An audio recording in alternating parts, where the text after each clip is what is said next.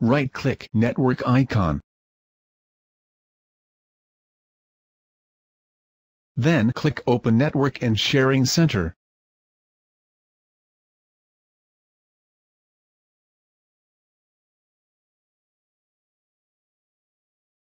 Click Ethernet.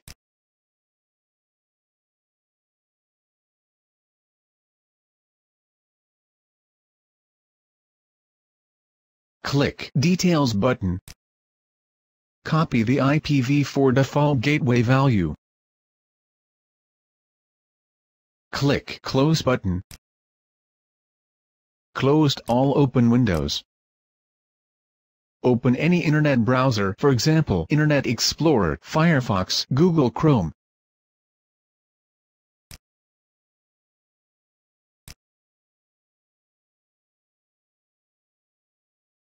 On your address bar, type 192.168.0.1. This is the default gateway that you copied earlier.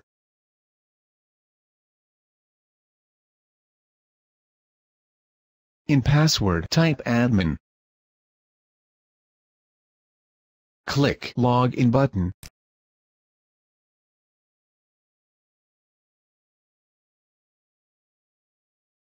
Click Wireless Setup. Click Wireless Basic.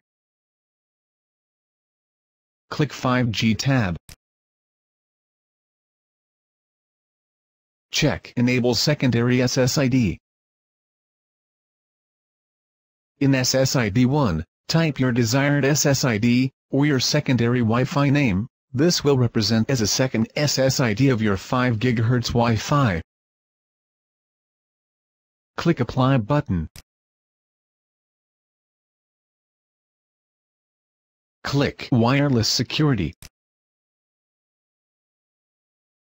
Click 5G tab. In Select SSID, you have two options to select.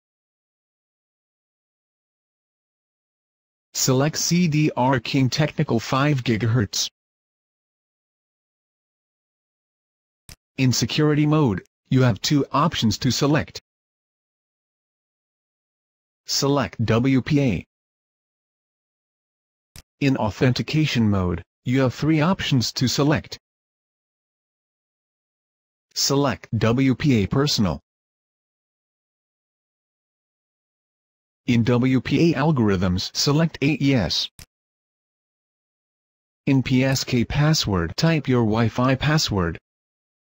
You can customize your password, minimum of 8, maximum of 64 in any order of alphanumeric character. This will represent as a password of your second SSID of 5 GHz Wi-Fi. Click Apply button. Click Information.